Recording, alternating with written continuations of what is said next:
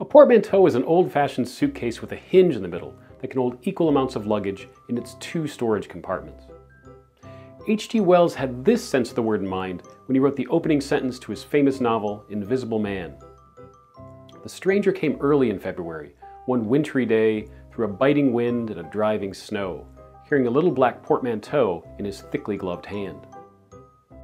Now that roller bags and backpacks have replaced portmanteaus as the go-to luggage choice for savvy visible and invisible travelers, you'd expect the word, like the object, to have become a mere footnote of history. Thanks to the author Lewis Carroll, however, portmanteaus live on in the English language, though they now mean something quite a bit different. Here's the story. At the start of Lewis Carroll's novel Through the Looking Glass, a young girl named Alice steps through a mirror above her fireplace and into the looking glass world. One of the first things she spots in this world is a book that contains a very strange poem called Jabberwocky. When Alice reads the first stanza of the poem, she's immediately and understandably confused. "'Twas brillig and the slithy toves did gyre and gimble in the wabe, all mimsy were the borogroves and the mome wraiths outgrabe." Later in the story, Alice meets Humpty Dumpty, and because he's so good with words, she asks him to help her to understand the poem. In the following passage, a new meaning for the term portmanteau enters the English language. "That's enough to begin with," Humpty Dumpty interrupted. "There are plenty of hard words there. Brillig means 4 o'clock in the afternoon, the time when you begin broiling things for dinner."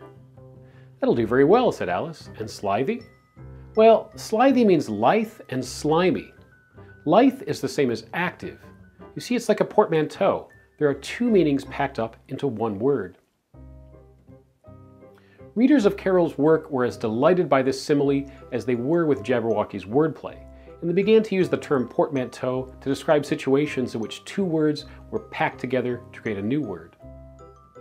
I say packed together rather than placed together, because unlike compound words, portmanteaus always drop some letters and sounds as the two words are being joined. When I say, "the coronavirus is driving me crazy," I'm using a compound word to describe a virus with a corona, a crown-like set of projections. When I say, "I need a quarantini to calm my nerves," I'm using a portmanteau that contains two words, quarantine and martini, while also shortening one of them. We encounter portmanteaus everywhere in our contemporary media landscape. Brexit, chillax, email, cosplay, Brangelina, the list goes on and on. Unlike Carroll's original example, most of the time these portmanteaus are not only funny, but also easy to recognize and define, which is why they so often end up in the headlines of newspapers and popular magazines. When literary artists coin new portmanteaus, they, like Lewis Carroll, often make us work a bit harder to understand them. Consider the following passage from Toni Morrison's monumental work, Beloved, in which the lead character, Setha, speaks to her daughter, Denver, about her memories of her experiences as a slave. "I was talking about time. It's so hard for me to believe in it. Some things go, pass on, some things just stay. I used to think it was my rememory. You know, some things you forget, other things you never do, but it's not. Places are still there.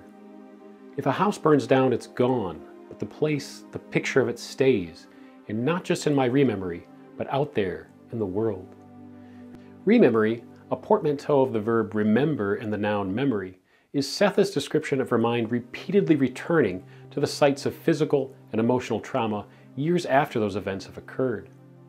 This vivid description of post-traumatic stress figuratively consumes her life in the novel, as the ghost of her departed daughter, Beloved, returns and seems to feed upon these horrible rememories.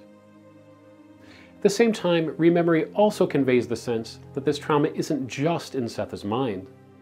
Many aspects of American society still bear the horrible mark of the country's slave legacy, shaping institutions out there in the world as much as they continue to shape Setha's internal world.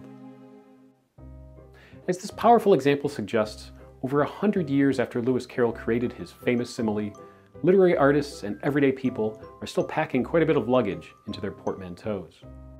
Our continuing obsession with portmanteaus means that this literary device, unlike the Invisible Man and his suitcase, are unlikely to disappear from our culture anytime soon.